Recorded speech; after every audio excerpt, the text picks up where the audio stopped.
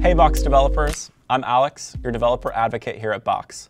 I'd like to give you a quick demo of the new Box AI Platform API Metadata Structured Extraction Endpoint.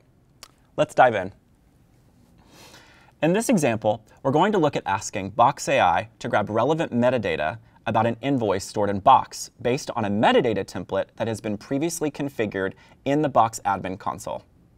You can also use similarly structured metadata schema objects. In the interest of being language agnostic, I'm going to do this demo using curl. But know that all of the Box AI Platform API endpoints can be used via most of our SDKs. I'm going to use this invoice from Acme Plumbing Company as an example. In order to use the structured extraction endpoint, you either needed to have created a metadata template to input as a parameter or manually write out the schema.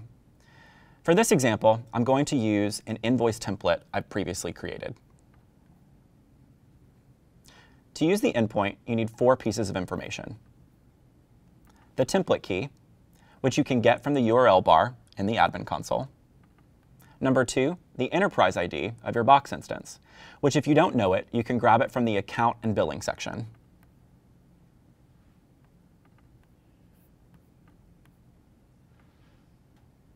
And a type, which in this case is metadata_template. Finally, you'll need the file ID of the invoice, which we can also grab from the URL bar. Now, if I copy-paste this command into a terminal and hit Enter,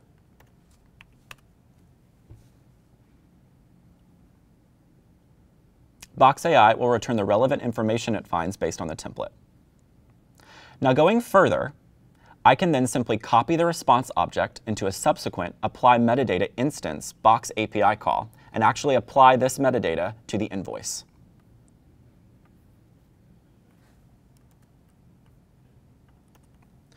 In this case, I do need to update the date to the appropriate Box date format, and since the total is a number in the metadata template, I need to remove the quotes.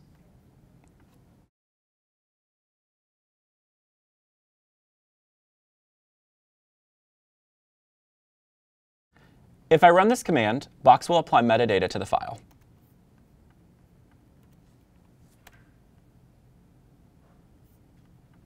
If I reload the invoice in Box and look in the metadata tab, I can see that it's been applied. And that's how easy it is to use the metadata structured extraction endpoint. One quick note, you'll need to have the appropriate Box AI scope enabled in the developer console, Box AI enabled in the admin console for your Box instance, and a Box Enterprise Plus license in order to perform Box AI Platform API calls. Thank you for checking out this video on the Box AI Platform API. If you'd like to find out more, please check out our Box AI Developer Zone at developer.box.com. You can follow us on X at Box Platform, subscribe to our YouTube channel at Box, and check out our new LinkedIn showcase page at Box-Developers.